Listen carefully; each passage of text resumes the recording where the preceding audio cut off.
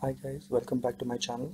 Today I'm going to show you the dispersion effect, which is fairly simple, but sometimes it needs a little bit of practice. So let's get starting. If you've not subscribed, please subscribe to my channel so that you get further updates. So the first thing is I need to take off the person from the background. So what I will do is I will use the magic wand tool and I will select the background. Pressing the shift key, I'm adding the selection. Now I select the background, so I'll just inverse the selection because I want to select the person. So I copy, I paste. I'll delete the background. Now I will add a solid color.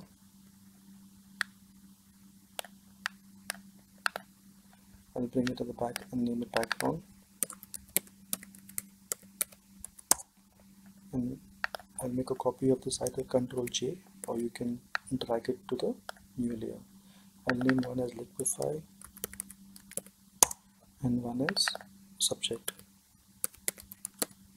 Hide the subject, select the liquify, go to filters, liquify. Select the first tool, forward warp tool, and pull the image out.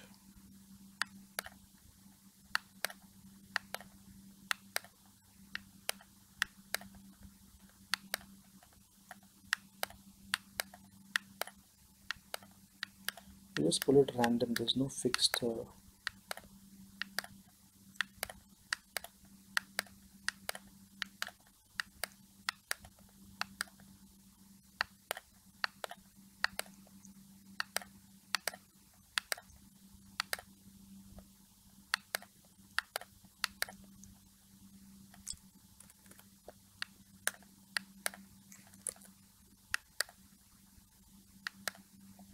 Once you're comfortable, press OK.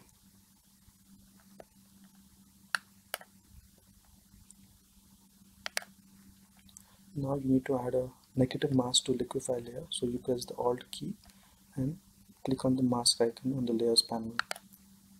Now it's hidden into the layer, in the masking layer. Now activate the subject layer and add a normal mask. Now make sure you do not click on the picture on the layer but on the mask, the white mask, and make sure your foreground color is black. Now select the brush tool. I've already loaded my brush. I'll show you how to load the brush. You assume that I have selected a normal brush initially. So you just right click this icon, load brush, and I've put a link to download the particles brush. So please download it and it will automatically load into the brush panel once you say load. So after it loads, I'm using the number 2431. See, it's very big, so I'll make it small.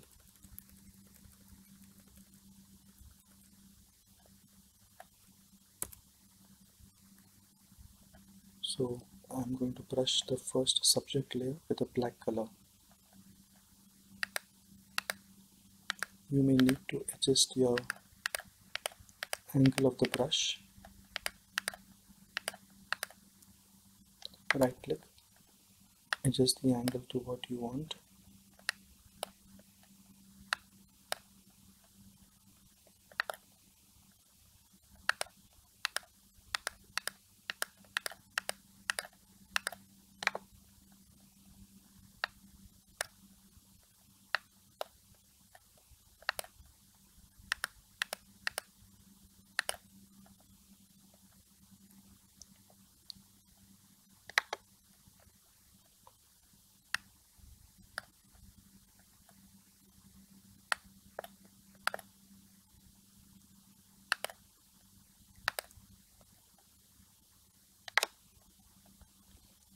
You may need to go on playing with your angles of the brushes, and remember it's going to be different on each image.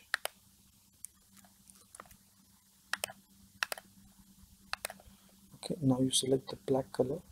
Don't select the picture but select the black color liquify masking icon and make sure your foreground is white. And again we need to do the same thing.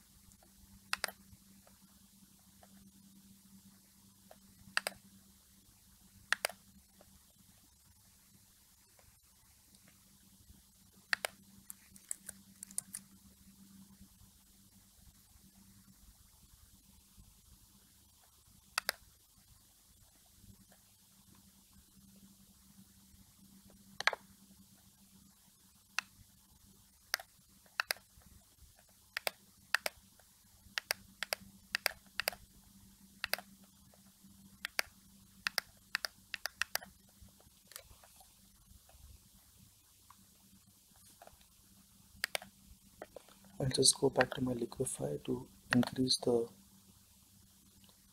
liquify a little bit more.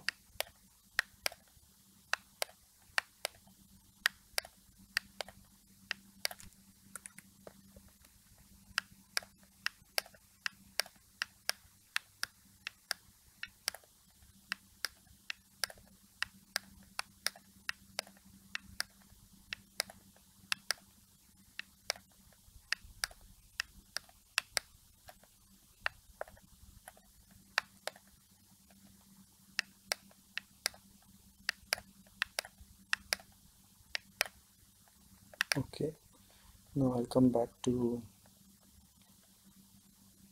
my masking. Just make sure if you select the white color mask, make sure your foreground is black, and you can adjust the brush angle.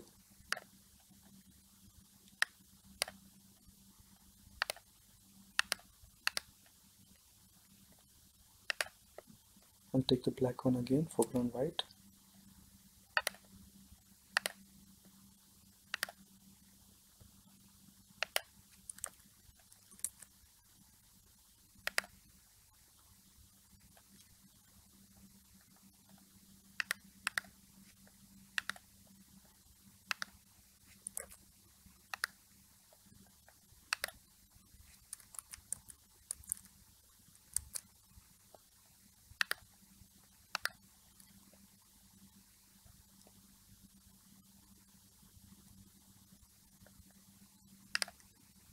Sometimes you may need to fine tune the liquify.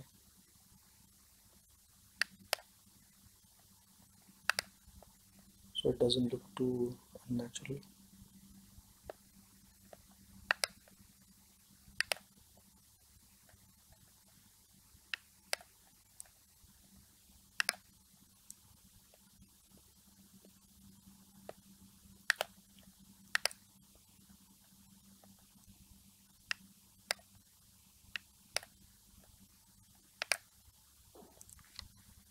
Okay, so here you go, the dispersion effect is ready. Please feel free and contact me and message me in the comment section for any further updates or anything you need. Thank you and see you for the next tutorial.